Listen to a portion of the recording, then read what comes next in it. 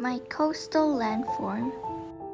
Landforms include headlands, bay, caves, arches, stacks, stumps, and wave-cut platforms. Coastlines are made out of different rocks. Some are hard rock, some are weak rocks. Therefore, they do not erode at the same pace. The harder rock is slower to erode, the weaker rocks are faster to erode.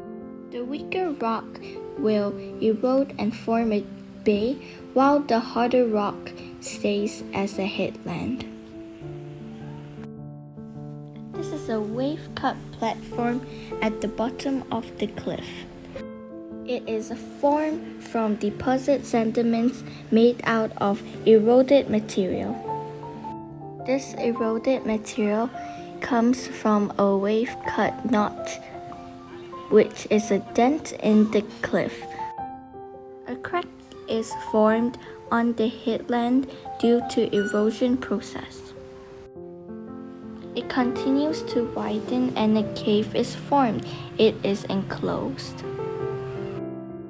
The cave widens and deepens and pushes through the headland to form an arch.